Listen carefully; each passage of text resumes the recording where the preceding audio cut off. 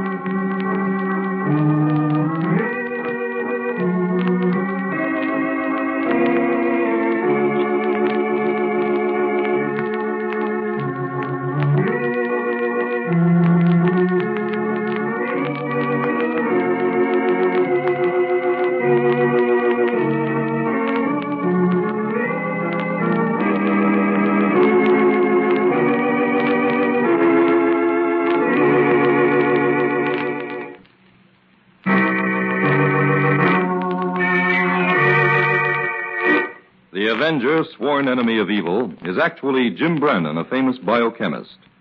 Through his numerous scientific experiments, Brandon has perfected several inventions to aid him in his crusade against crime as the Avenger. Most remarkable of these inventions is the highly secret diffusion capsule, which cloaks him in the black light of invisibility. Brandon's assistant, the beautiful Fern Collier, is the only one who shares his secrets and knows that he is the man the underworld fears as the Avenger. And now, the Avenger and murder hits the jackpot. $0.05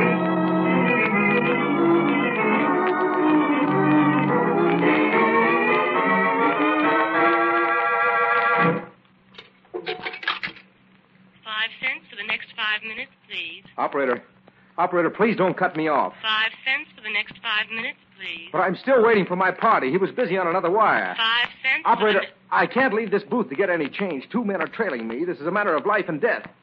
Operator! She thinks I'm a crank. Well, I'll just have to take a chance and get some change. All right, Judson. Outside. March, or I'll let you have it in the back right now. Hank, The big guy's waiting outside in his car. Go ahead. Hank, what is this? Shut up. Get in the car, Judson. In the back. Hello, Judson. Griff, tell this gorilla of You yours... sit here in the back with us, Hank. Sammy will drive. Okay. Step on it, Sammy. Cut across that back road to Keystone Meadows. Now, what were you saying, Judson? So you're taking me to Keystone Meadows? Yeah, that's a nice deserted spot. I gotta keep you away from telephones, Judson. I didn't talk to anybody, Griff. Honestly, I didn't. That Secret Service man was busy on another line. I know you didn't get to him, Judson. Hank would have blasted you right through the door if you had. But you can't blame us if we don't take any more chances with you. Well, I'm not going to beg for mercy, Griff. Huh? I won't give you the satisfaction. You admit you were all set to double-cross us. Yes. It was the only way out that I could see. This latest racket of yours forced my hand. I hadn't bargained for that. Now, who tipped you off, Judson? Nobody. I stumbled onto your setup in the factory today. Oh, that's too bad. It doesn't give me any choice. It's you or me. Here's a place, Sammy. Turn in here. Stop over there near that clump of trees. Well, Judson, this is the end of the line for you. Okay. Get out, Judson. Might as well go through his clothes, Hank. If we can make this look like robbery, so much the better. Right. Turn out the headlights, Sammy. I'll keep my flash on them. He's well healed, all right. This wallet... Hurry it up, Hank. We haven't got all night. Okay. He's clean. Well, what are you waiting for, then? Give it to him.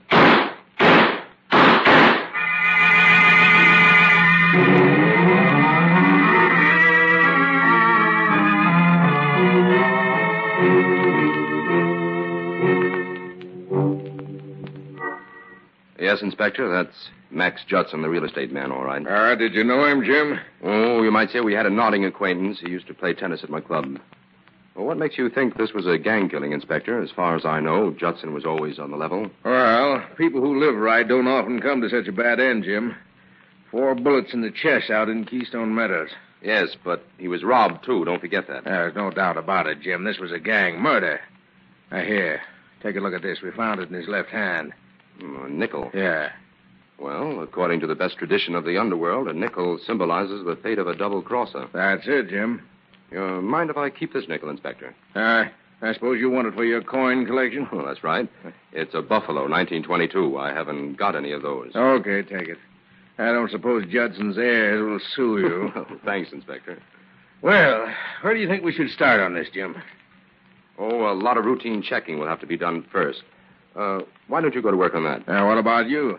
I've got a hunch that may lead us to the motive for Judson's murder. Suppose you let me in on it. I'll need a little time to work on it. Come around to my lab at 4 o'clock this afternoon, Inspector.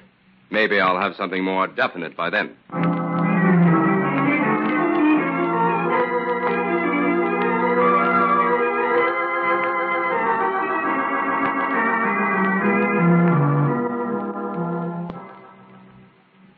Here are 200 more nickels, Jim. Oh, good. Put them down on the table here, Fern. You didn't get them mixed up, did you? No. And this pocketful is from the grocer. Mm-hmm. And this is from the news dealer. And, these are from the druggist. Good. And all these rolled ones from the bank. That brings our total up to 500. Now we can go to work. Jim, I wish you'd tell me what we're going to do with all these nickels. We're going to give each one of them a chemical test, Fern. A chemical test? Yes. I think we'll find that a percentage of these nickels are counterfeit.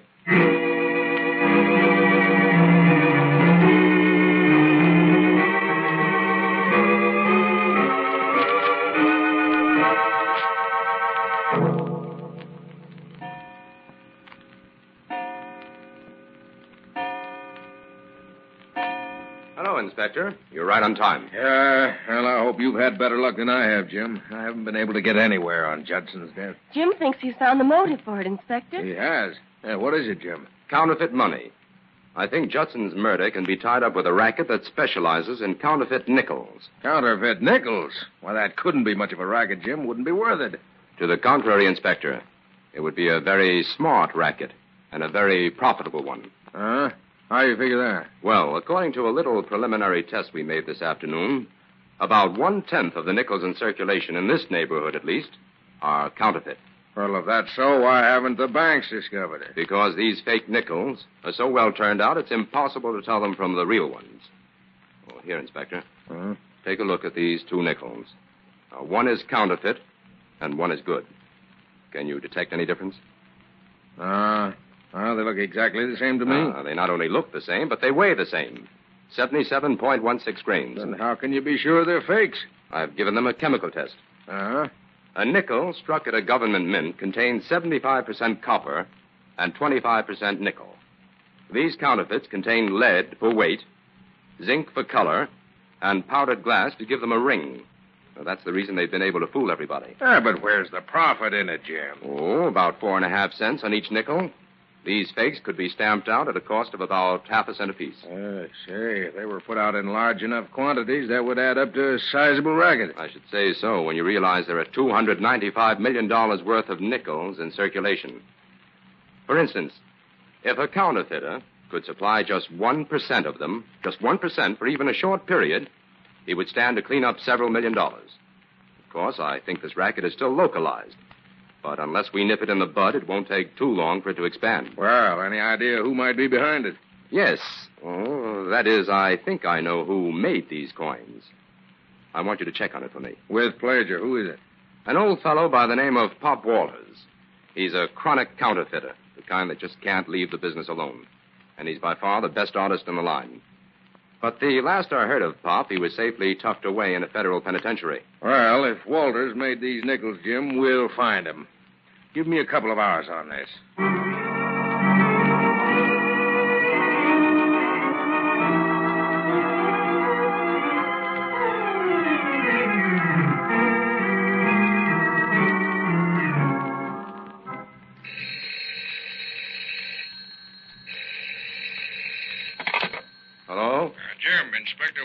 Oh, yes, Inspector. I got a line on Pop Walters, Jim. Good.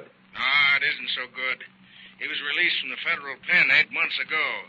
They figured he was too old and feeble to do any more harm, so they sent him to a rest home. Oh? Where? Upstate. But he disappeared from the home 3 weeks after he arrived. I guess that means he's back in operation, all right. Yes.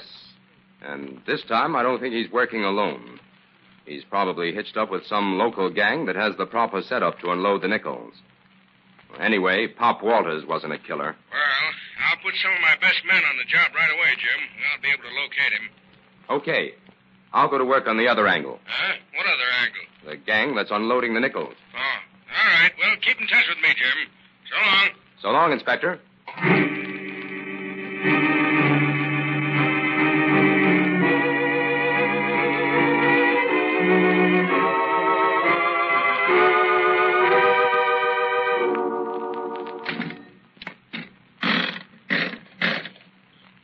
You winning anything, Griff? Nope. And the suckers won't take much away from this new slot machine, Hank. How much does it pay off? Only about 20%. Just enough to keep them coming. I think you're going to run into some trouble installing them new machines, Griff. What are you giving me? Our customers will take them and like them. Nope. We're in for some headaches, Griff. Yeah? Now that Judson's gone, some of the customers that occupy store space he owned are stepping out of line. Oh? How? 3 of them had out-of-order signs on their slot machines today. Well, what did you do about it? I tore down the signs and told them to lay off, but it didn't scare them none. Judson's dead, and they figure they can't be dispossessed now. 2 of them had the nerve to tell me to get the machines out of the place. Well, we better go to work on this right away. Those guys are dealing with Griff Catlin now, and I guess it's about time I let them know who's boss. Tell Sammy to get the car out, Hank. Right. I got a little job for you 2 boys.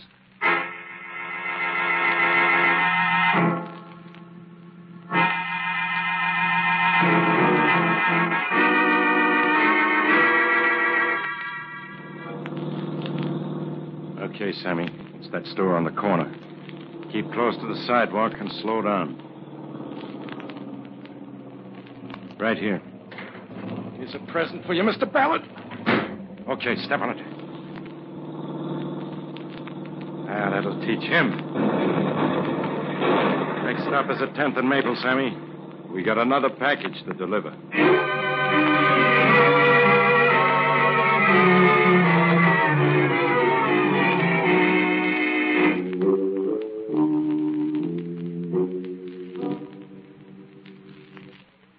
Well, there isn't much left of this store, Inspector.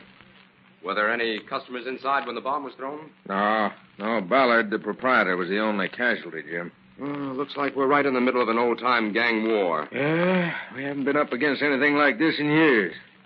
Got any ideas, Jim? Yes. I think there's a definite connection between this bombing and Max Judson's murder. Well, how do you figure that? Judson owned several dozen corner stores in this city, and this was one of them. Protection racket, maybe? Oh, I wouldn't be surprised. But I still can't figure out where the counterfeit nickel fits into all this. We're up a blind alley on Pop Walters. The old fella seems to have vanished into thin air. Keep your men working on it, Inspector. Meantime, Fern and I will get busy on a little field work.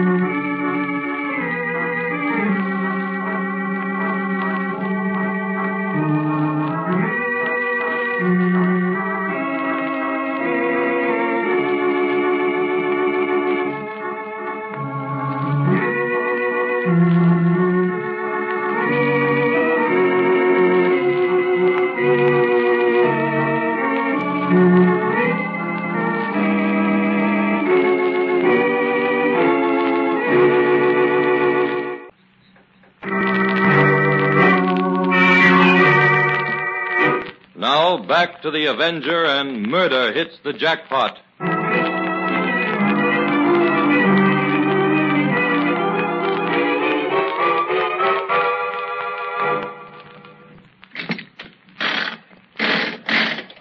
Oh, gosh, Jim. We lost again. Put another nickel in, Fern. I'll get some more change. All right. Oh, I don't think it's possible to win on these slot machines. How'd you do, Fern? Jim, you're just wasting money on these things. So far, we've put in over $10 worth of nickels in various machines and only got $2 back. Mm-hmm. That's about the average payoff, Fern. Only the suckers expect to win. Put one more nickel in it, and then we'll move on to the next door. Okay. Oh, Jim, look, I won. Not the jackpot, though. Oh, help me gather up the nickels, Jim. Uh-huh. Oh, that was a 20-nickel win, Fern. Here, put them in this pocket. I'm keeping the nickels we won separated from the ones we got in change from the storekeepers. I'm tired of these games, Jim. Can't we go home now? Not yet. We have 3 more stores to cover. Then we'll go back to the lab and find out how many counterfeit nickels we've collected. Come on.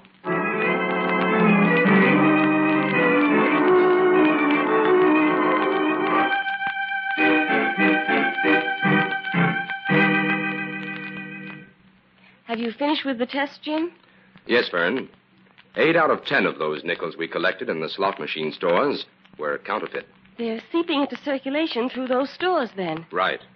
Jim, it doesn't seem possible that all those storekeepers could be crooked. Well, it doesn't necessarily follow that they are, Fern. But if they're handing out fake nickels for change, they must be. No, there's another angle to it. Those slot machines are serviced by a fellow by the name of Griff Catlin. How did you find that out? One of the storekeepers admitted it. Griff's men deliver the nickels each morning, and the storekeeper pays for them in bills. Well, now we're getting someplace. Old Pop Walters is probably working for Griff Catlin, who has the perfect setup for unloading the nickels. I'm pretty sure that's how it works. But, well, how did Max Judson fit into it? Judson evidently forced his tenants to install the machines. He probably made a deal with Griff Catlin to share in the profits. But why should they kill him, then? Maybe Judson didn't know anything about the counterfeiting angle at first. Thought it was a straight business proposition. Then somebody made a slip, and Judson got wise. He threatened to have the law on Griff, or maybe have the machines taken out of his stores, so Griff had him murdered. Well, the case is solved, then. Shall I call the inspector? Not yet. There's one piece missing in this puzzle. What, Jim? I still have to find out how Griff Catlin manages to get the lead and zinc for those phony nickels. Well, how can we do that? Well, he must have a business front of some kind so that he can buy those metals without incurring suspicion. We'll have to make a survey of the big factories and check the metal situation in each one of them.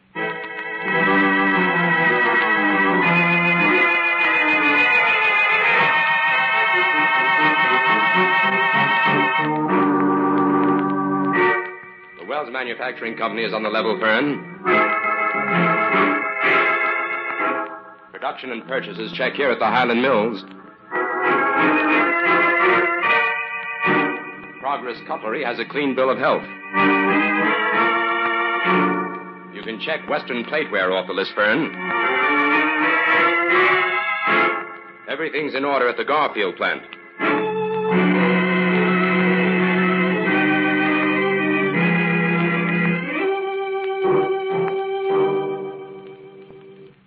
That novelty toy factory is the place we're looking for, Fern. Oh, good. I was beginning to give up. How can you be sure, Jim? All their toys are made of plastic, but according to the trucking report I have on them, they receive a weekly shipment of lead and zinc. Well, did you see anything in there that looks suspicious? Yes. They manufacture toys, all right, but their output is very small in comparison to the size of the factory. It's just possible that the counterfeiters operate in the basement, because there's only one door leading down there from the factory. And it was bolted from the inside. Well, there's a big double door there in the back. Yes. That's big enough to allow a good-sized truck through. Well, what do you think we ought to do, Jim? It's my guess that the actual counterfeiting goes on at night when the factory's closed. We'll have to come back later this evening to verify that. In the meantime, how about some dinner, Jim? I didn't say anything about skipping lunch, but I'm famished. Okay, Fern. How about a nice big steak with all the trimmings?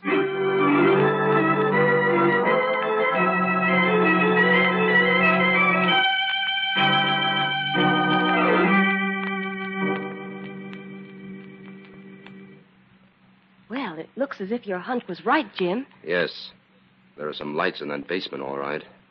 The shutter of that one window isn't tightly closed. Can you see anything, Jim? No, it isn't open far enough. How do you plan on getting in? Oh, I can jimmy open that window easily enough. What do you want me to do, Jim? Go up to the drugstore on the corner and wait for me. If I don't join you there in an hour, call the inspector. All right. Jim, do you think this is a job for the Avenger? I don't know yet, Fern. I'll go in there and get the lay of the land first. Now, run along. It's time I went to work.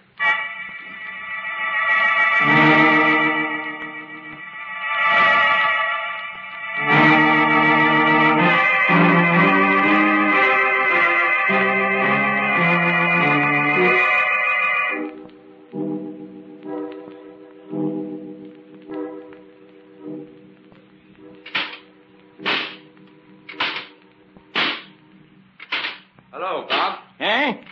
Oh, hello. Say, I didn't hear you come in, young fella. Who are you?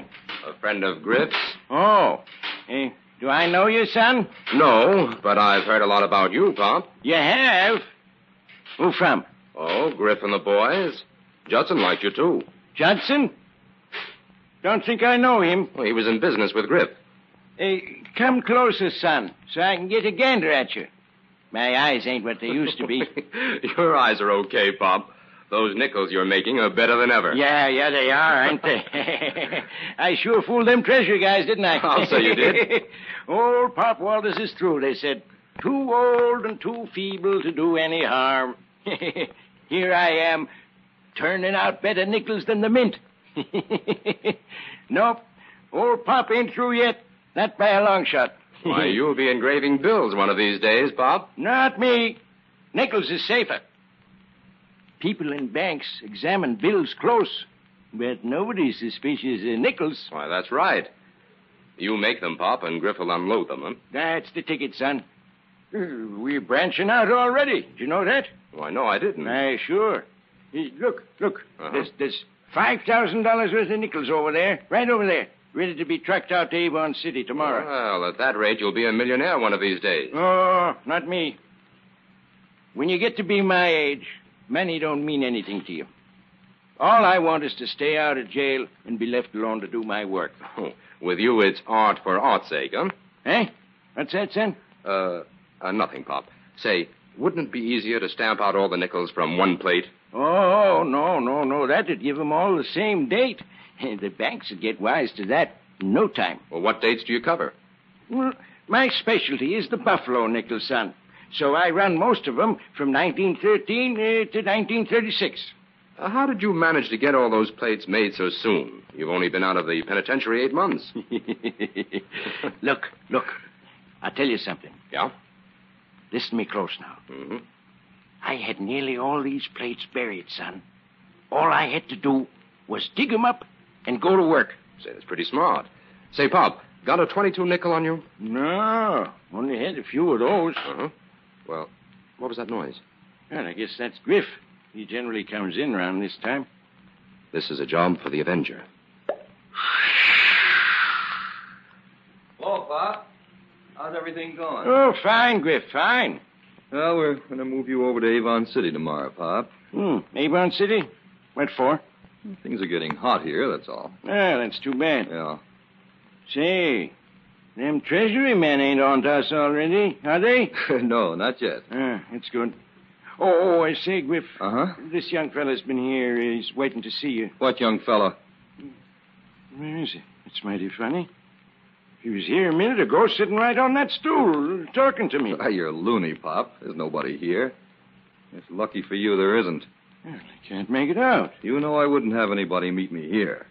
Nobody but you and me and some of the boys know what's going on in this place. And the Avenger, Griff. He's in on this little secret, too. The Avenger? I told you somebody was in here, Griff. You double-crossed me, Pop. Oh, no, Griff. I didn't let him in. No, I didn't let him in, honest. You double-crossed yourself, Griff, when you murdered Judson. Griff, you didn't murder anybody, did you? Where is he? I'll find that Avenger and plug him full of lead. If it's the last thing I do. You're good at that, but this isn't the night for it. Oh, my gun. The Avenger knocked it out of your hand, Griff. Pick it up, Pop, and cover him. Griff Catlin is wanted for at least 3 murders. All right. I don't hold with them that kills. Stick up your hands, Griff. And if you make one move toward Pop, the Avenger will knock you out cold. Don't you worry. I'll wing him if he tries to get away, Avenger. Good. We won't have long to wait. Inspector White will be here soon.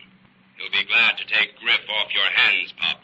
My boys will get you for this, Pop. Bah! And you too, Avenger. Save your breath, Griff. When the judge gets through with you and your gang, the whole lot of you won't be worth one of Pop's fake nickels.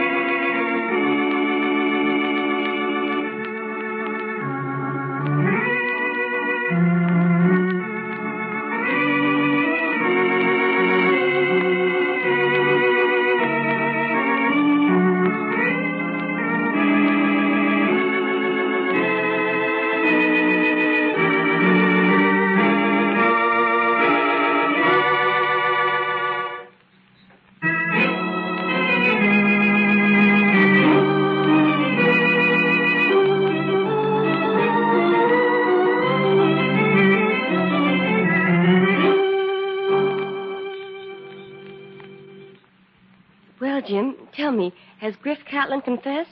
No, Fern, he hasn't, but as a matter of fact, he doesn't have to. We got the whole story out of Hank and Pop. Did Griff murder Judson, just as you suspected? Well, he ordered Hank to do it, which is practically the same thing. And he was behind those bombings, too, I suppose. Yes. That was his method of keeping his customers in line. Well, Jim, I know you tumbled to the slot machine angle because it was a possible way of unloading the fake nickel, but what led you to suspect that the nickel in Judson's hand was a counterfeit? Fern, that nickel in Judson's hand was a 1922 nickel. Mm-hmm. Well, it just happens that the mint didn't make any nickels that year. They didn't. Why not? Well, there were plenty of nickels in circulation at that time, so the mint took a holiday and didn't coin a single nickel. Oh, I guess Pop Walters was older and feebler than he thought. Oh, no. As a matter of fact, he'd only printed a few of them when he discovered his mistake. But somehow Judson got hold of one of them, and that's what put him wise to the counterfeiting racket Griff was operating through the slot machines. Oh, my, it's almost 3 o'clock. I'll have to run along. Well, say, what's in that heavy suitcase? You can hardly lift it off the floor. It's full of nickels, Jim. All the good ones we accumulated in our field work. I'm going to unload them at the nearest bank.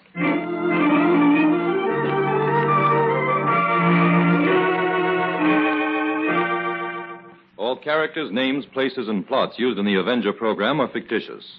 Any similarity to persons living or dead is purely coincidental. This is a thought. A thought. A thought. Remember, listen for another adventure of... The Avenger.